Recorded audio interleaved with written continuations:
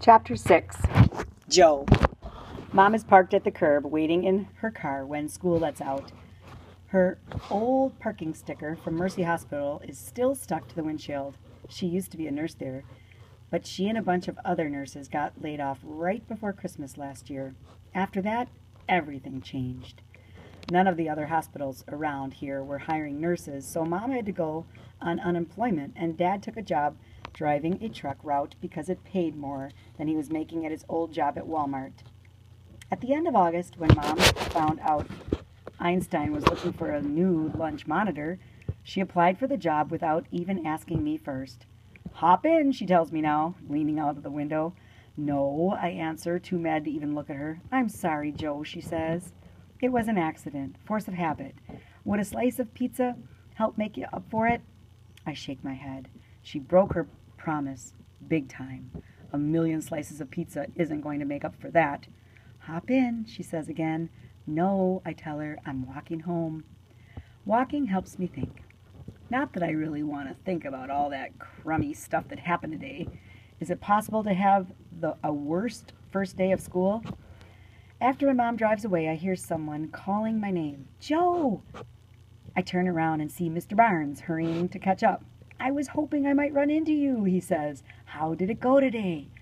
I feel something hard swell up in my throat, and for a minute I'm scared I might start crying. But I swallow a couple times and the feeling goes away. "It was okay, I guess," I tell him. "How do you like Mrs. Beam?" he asks. I shrug. "She's shorter than me," I say.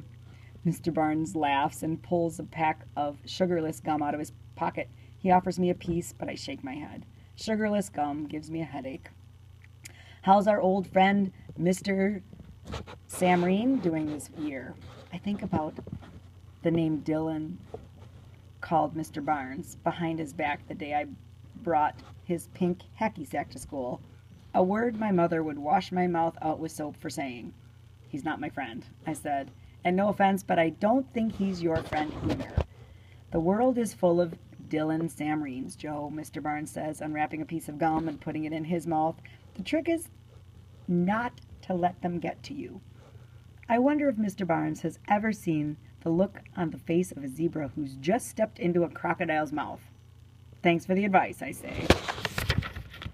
"If you want, I can write it down for you," Mr. Barnes says, pulling out a pen from his pocket. The hard thing swells up in my throat again. Mr. Barnes knows I have trouble remembering things unless they're written down. "That's okay," I tell him. "And by the way, I like your new tie." I wonder if anyone in Mr. Barnes's class this year will memorize his ties the way I did.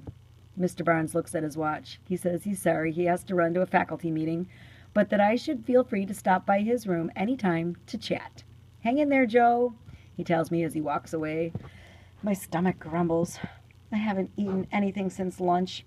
I think about my mother's offer to take me out for pizza, and I get mad at her all over again. How could she do that? Blow me a kiss right in front of everyone. What part of no corny mom stuff does she not understand? Normally, it takes me half an hour to walk home, but I'm not in any hurry today.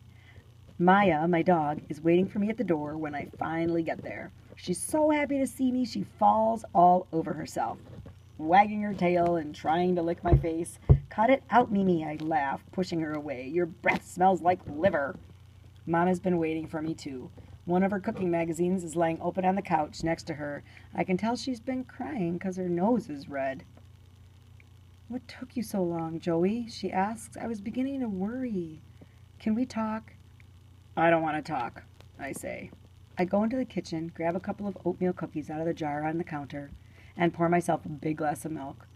Maya follows me upstairs to my room. I take off my sweatshirt, toss it on the floor, and shut the door. I'm starving, but I'd rather skip dinner than have to sit across the table from Mom after what she did.